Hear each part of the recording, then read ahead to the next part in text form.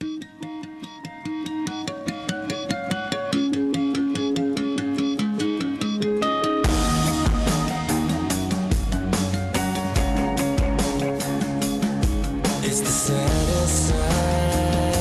941, our final segment with the publisher of The Observer, Matt Walsh.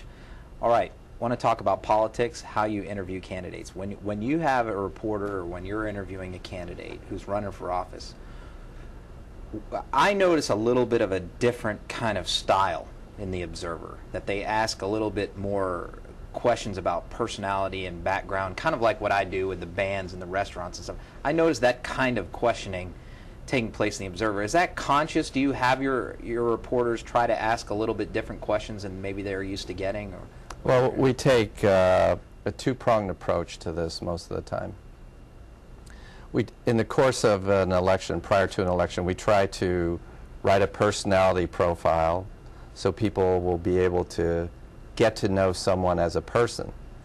And then we follow that up later on with a Q&A on issues, so we can find out where they stand on the issues. Okay. So that gives, the first part is what I don't see in a lot of other newspapers. What about the role of the newspapers in influencing elections? This is a controversial subject, and I hear public officials debate this question all the time. How much of a bump does a candidate get when they get endorsements of the newspapers? And I'll just give you, like, Bill First, for example, was not endorsed by every newspaper. They all endorsed Tedora, but First still won by a healthy margin. But it seems to me they do have some kind of an impact. How much of an impact do you think, if there's a consensus among the newspapers in town behind somebody? It's funny how this occurs here, but all the candidates love to get the endorsement of the Sarasota Herald-Tribune. And I don't know whether it really helps them or not. Vern Buchanan obviously thought that it did. I can tell you out on Longboat Key, where the Longboat Observer always endorses candidates for town commission, we have almost a spotless record. Every candidate that we have endorsed except one has lost. So that shows you what kind of influence the press has. That's right. Okay.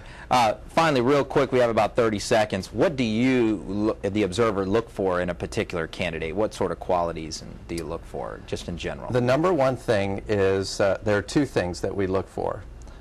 What do they say about freedom, protecting and expanding people's freedoms?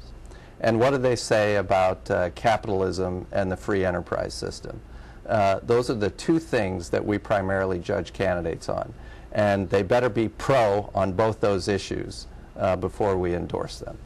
Okay, Matt, thanks for coming on the show. We appreciate you being part of Clout 941. Where can people find The Observer, just in general? We have The Observers in over 400 locations throughout the greater Sarasota and Manatee. I would say the easiest place is libraries, public places, city halls, grocery stores, drug stores, your favorite restaurant or retailer around the corner.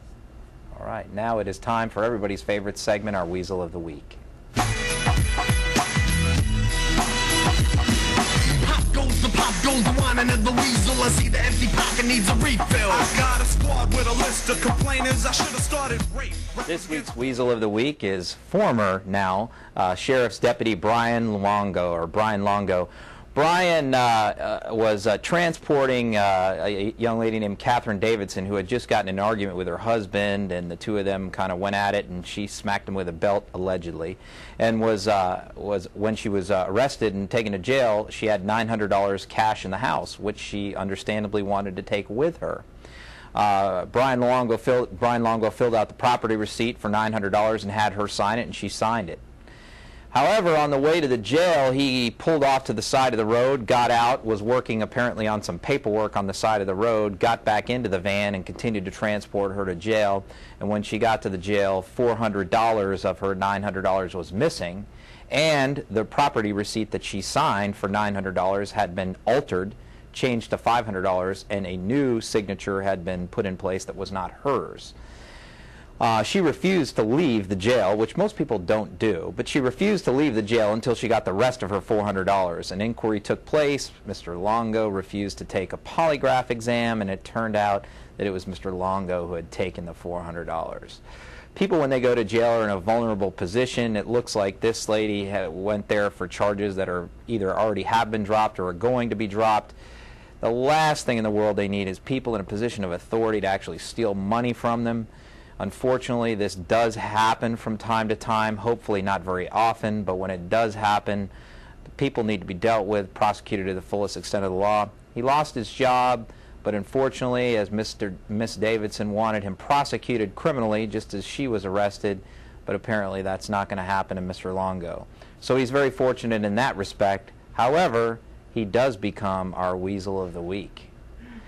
Tune in next week. We are going to shift our focus, as we have been doing, away from political candidates and onto the hot issues in our local community, including we're going to tackle the local economy. See you next week.